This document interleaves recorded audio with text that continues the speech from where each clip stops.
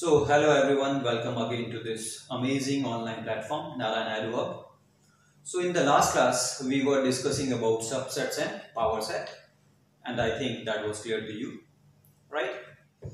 Now, in this class, we will be discussing A minus B, A difference B, you can say, and Cartesian product of two sets, A cross B, right? But for that, before that, we should know the ordered pair. Okay, so I will start ordered pair.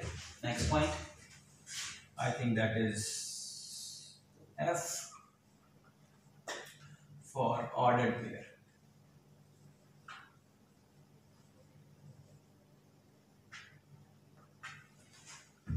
Okay, so by name it's clear.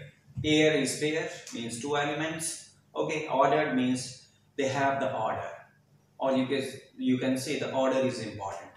Order is important means if this is black and this is blue, then this is one order, and if I replace, this is another order. Okay, and these things you will be using throughout maths, especially in permutation and combination. So remember, order means the sequence is important. This is different order, this is different order. Okay. So, ordered pair we write like this in a small bracket A comma B.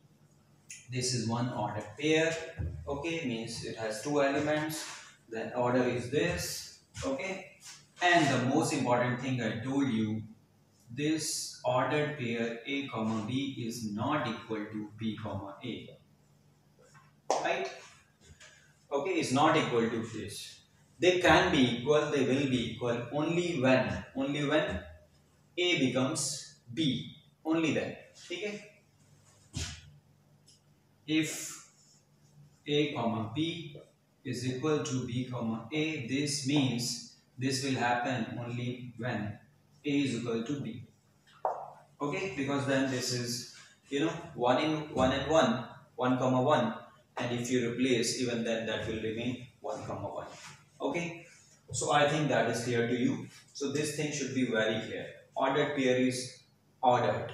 They have the proper sequence. Okay, and you must have seen so many times examples of this in coordinate geometry. In coordinate geometry on xy plane, we write x comma y. X on the first place, y a coordinate on the second place. Okay, so x comma y is x comma y, right? Means if I say 1 comma 2, ordered pair 1 comma 2, I write the coordinates like this in the form of ordered pairs. Then 1 comma 2 is 1 comma 2, means x is 1 and y is 2, not otherwise. Okay, right? So that is very important. And then if I say x comma y is equal to a comma b, x comma y is equal to a comma b, this ordered pair is equal to this order. This means two equations, two conditions. This means x is equal to a and y is equal to b. Okay, so one ordered pair will give you two conditions, right? So this thing you have to remember. Okay, so sometimes, especially in the books of little kids, means in your school books, okay, they will be giving you examples like you have 2x plus 1 comma y minus 1 is equal to this. Okay, 3 comma 2, then find x, find y. Then you can easily find. You can say, you will write 2x minus 1 will be 3, means 2x equal to 4, means x equal to 2, and y minus 1 is equal to 2, means y is equal to 3. Okay, because you will be getting two equations, so how many unknowns they can give you?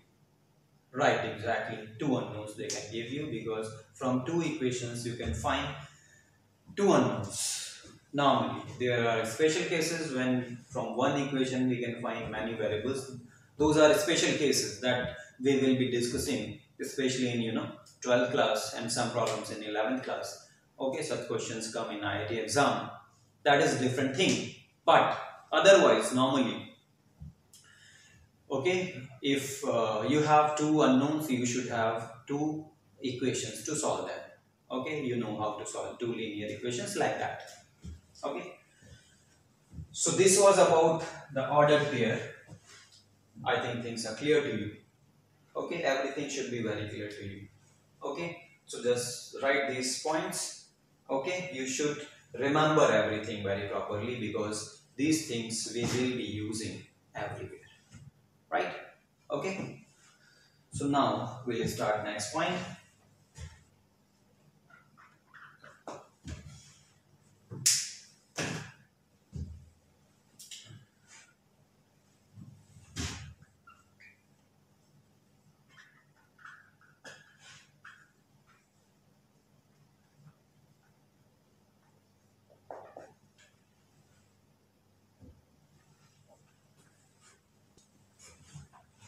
Okay, so now we will be discussing Cartesian product of two sets. Okay, so Cartesian product is written like this: A cross B. Okay, again the sequence is important. Okay, sequence is important, right? A cross B, if I write A cross B, this will give you what? This will give you a set of ordered pairs.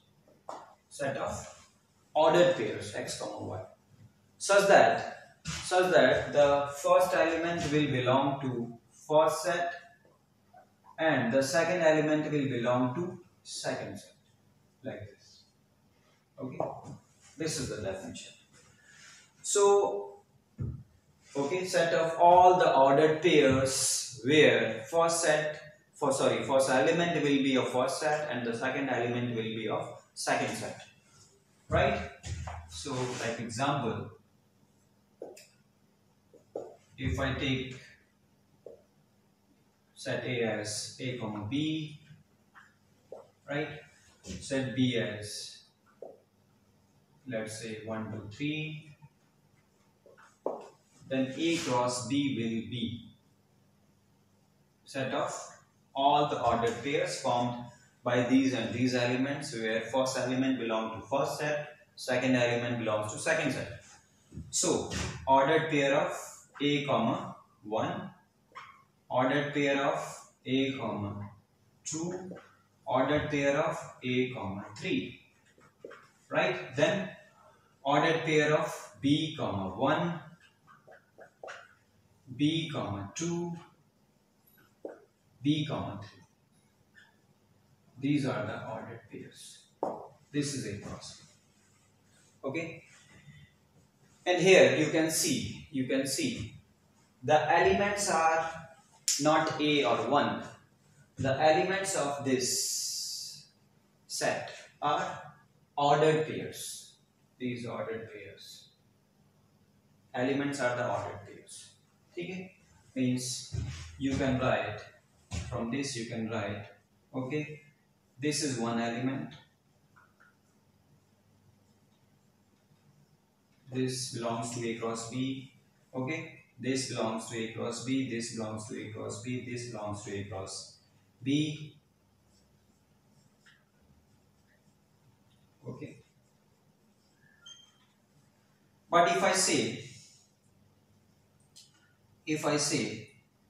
okay, A belongs to A cross B, then that will be obviously wrong. That will be wrong. This is not right, correct. A does not belong. The elements are these sets. These ordered pairs. Ordered pairs are the elements of this. Okay. A, B are the elements of A. 1, 2, 3 are the elements of B. But the elements of A cross B are these ordered pairs. I think that is clear to you. Okay. Now, you have to remember, you should know, okay, A cross B A cross B, okay, won't be equal to B cross A, because when we take B cross A, the first element will belong to B. Okay, the first element will become 1, 2, 3, not A. Okay, so this has to be clear to you. Okay, is not equal to B cross A in general. In particular cases that can be equal, but in general this is not equal. A cross B is not equal to B cross A. Okay, and obviously, okay, when A becomes B, that will be, they will be equal. That is quite obvious. That's another thing, because both are A cross A in that case. Okay, but I am saying in general they are not equal. Okay, so this thing you have to remember. A cross B means A cross B, first set is A. When we write B cross A, the first set is B, not A. Is that clear? Okay. And the second most important result in this is number of elements. Number of elements in A cross B. Number of elements in A cross B. Okay, in A cross B. Right. So how many elements in A cross B?